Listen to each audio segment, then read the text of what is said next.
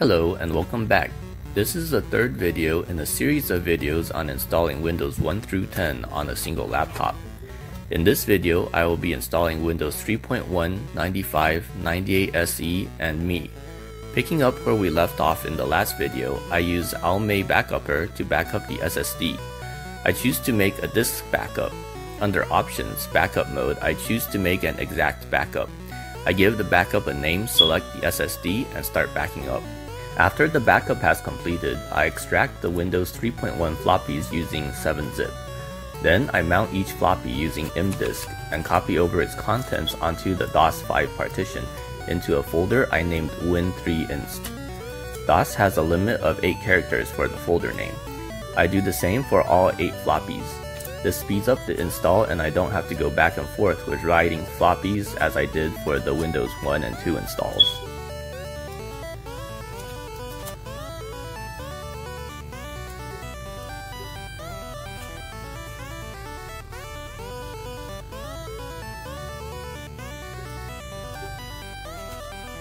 Then I mount the Windows 95 upgrade CD using Virtual Clone Drive and copy the Win95 folder to the DOS5 partition into a folder I named W95inst.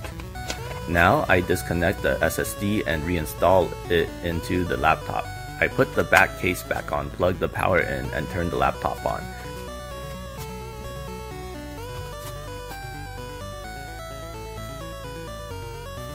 I boot into XOSL and select the DOS Windows 1 and 2 entry. Once in, I navigate to the Win3inst directory and type setup to kick off the install. I install Windows 3.1 into the Win31 directory.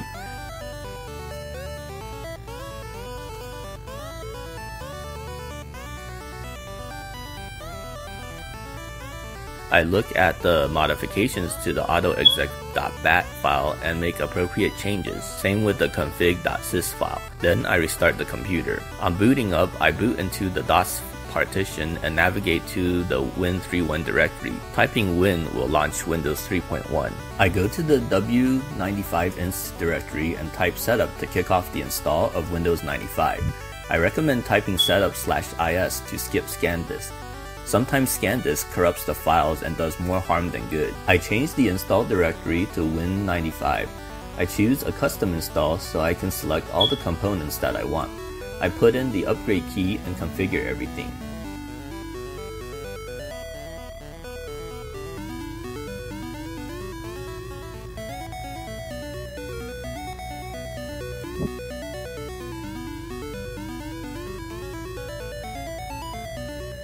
I skip the startup disk creation. Now, on reboot, Windows 95 will be unable to start. This is because the laptop has 2 GB of RAM. At the boot menu, I select Command Prompt Only.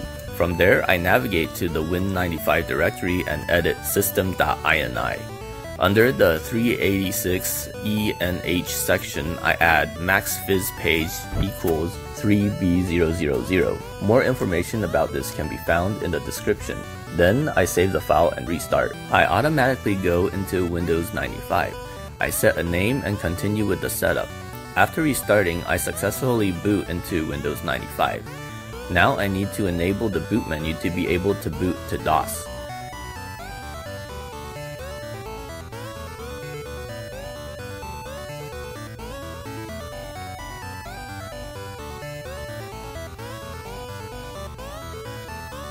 From Windows, I launch the command prompt.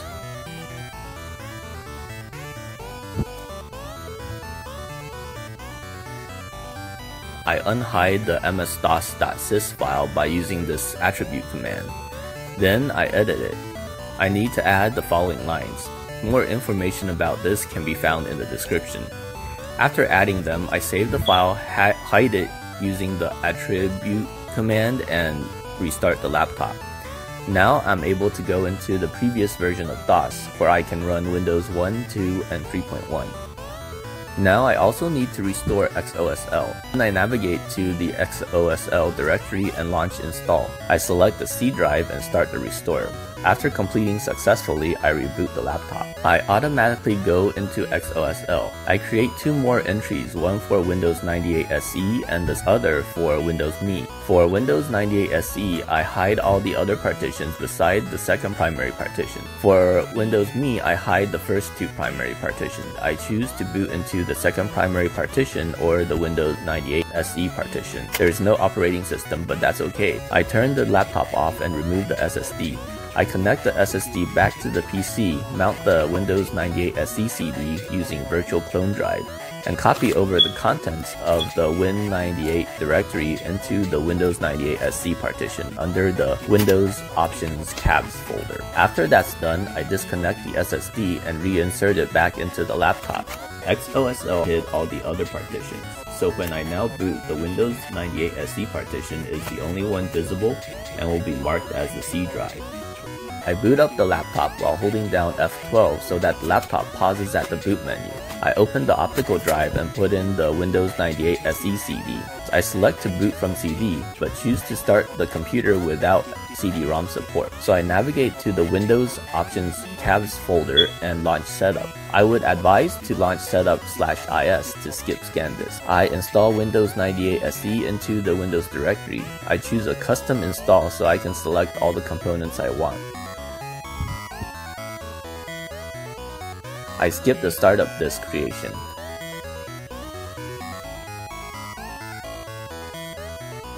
I restart the laptop and Windows 98 SE also fails to boot. This is again the same issue we encountered with Windows 95. I reboot and select command prompt only. I navigate to the Windows directory and edit system.ini. I add the line, save the file, and restart the laptop. Then I can continue with the setup. The max viz page line limits the amount of memory visible to Windows to 944 megabytes.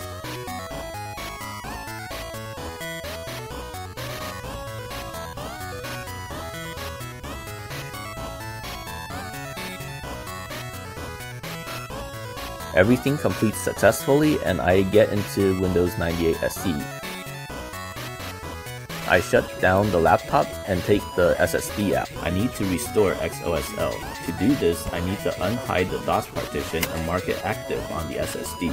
I connect it to the PC and using Almay Partition Assistant, I unhide the DOS5 partition and make it active. Then I remove the SSD and put it back into the laptop. Now that the DOS partition is active, I can use it to restore XOSL.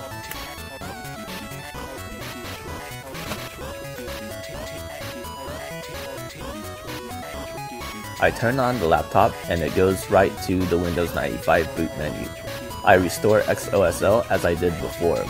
I advise using PTSDE to check whether the Windows NT serial needs to be restored. After restoring XOSL, I boot into Windows Me. Again, no OS is installed yet, but this is just to prepare the MBR. I disconnect the SSD and reconnect it to the PC. I mount the Windows Me CD using virtual clone drive and copy the Win9X folder into the Windows Me partition under the Windows Options Cabs folder, just as I did with Windows 98 SE. Next, I disconnect the SSD and reconnect it into the laptop.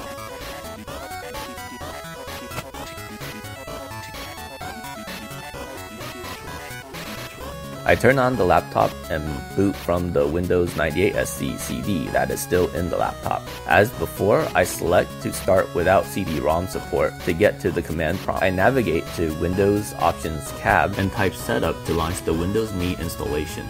Again, I advise to use setup/is to skip ScanDisk. I install Windows under the Windows directory and I choose a custom install so I can select all the components I want.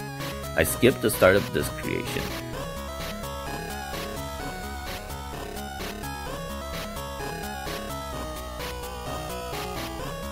When Windows reboots, it gets stuck. I hold Ctrl Alt and Delete to reboot it and boot from the CD again to get to the command prompt. From there, I navigate to Windows and edit system.ini. However, Windows Me doesn't seem to come with the edit command, so I insert a boot disk that has the edit command. Then I use this command to edit the system.ini file. Once again, I add the max viz page line, save the file, and reboot.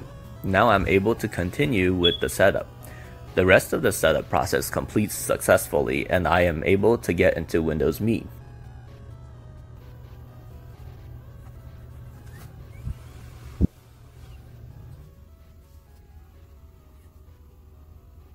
That just about wraps up this video. If you liked it or found it helpful, please like and subscribe. See you in the next one.